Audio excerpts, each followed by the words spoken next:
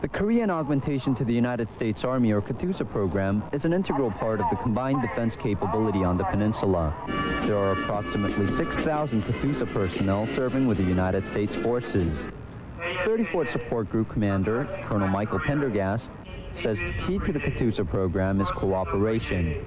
Besides the exciting opening ceremony you are about to witness, the true meaning of this ceremony is to also celebrate continued solid military working relationships between our two countries.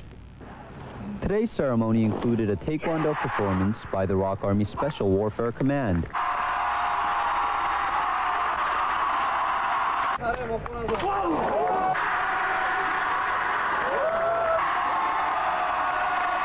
Also, the Yeomgwang Girls High School marching band was a definite crowd pleaser.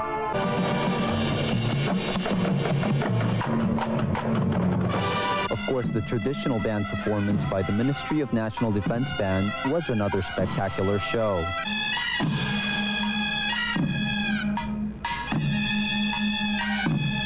The ceremony officially opened the week-long KATUSA Games, which include a singing contest, softball, volleyball, Korean wrestling, basketball, and tug-of-war.